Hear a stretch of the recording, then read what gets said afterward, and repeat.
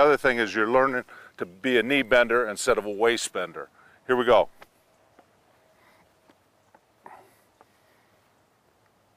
First drill is just throwing it back and forth. We'll do 5 of everything. Okay, go to the next drill, Todd. All right. Next drill, he's going to change direction a little bit with the ball. There you go. Either side, high, low.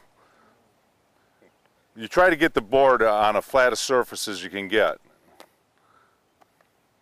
There you go. Good. Okay, now we'll do the cut block. That's it. That's it.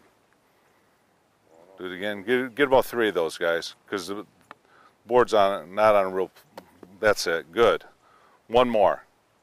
You kids can do this. They're going to be able to play underneath their pads, and they're going to be able to move. That's it. Okay, next one we'll do the tug. You kind of hold them up there a little, Ron, and just give them a different motions. Go. That's it. Use wide base. That's it, Todd. Good job. There we go. Good. Okay. One more drill is where you pass it. See if you can do this. He's going to pass you the ball when you go down the line. Right. This is just so you're getting used to it. Then once you get off that board, you're going to be able to fly.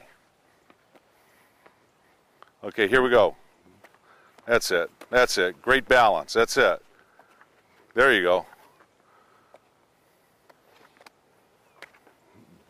That's it. Stop. Good job. Simple drills, doesn't take long, and the kids have a lot of fun doing it.